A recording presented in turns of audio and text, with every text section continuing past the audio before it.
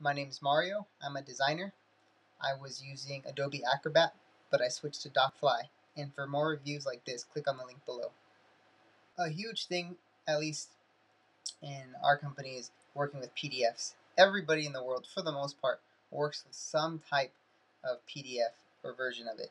So one challenge we had was that these products helped me to combine PDFs to be able to sign PDFs, because with COVID and all that going on, you can't really go face to face with other people and other businesses so freely.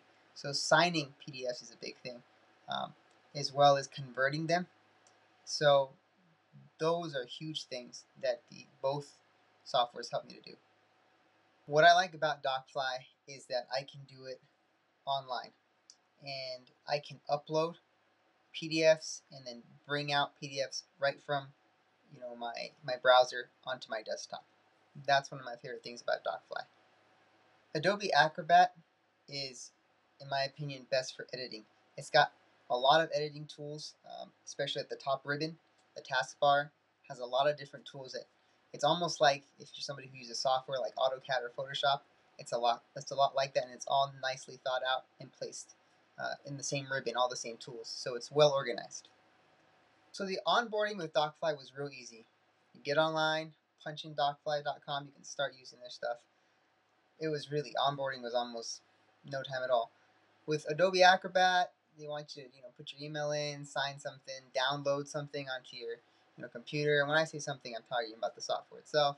So it took a little longer, and then to know where all the tools are at, because there's so much of it, it did take a little bit longer, more time to find it and get used to it. The top considerations when looking for this type of software, at least for myself in my personal experience, is price and ease of use.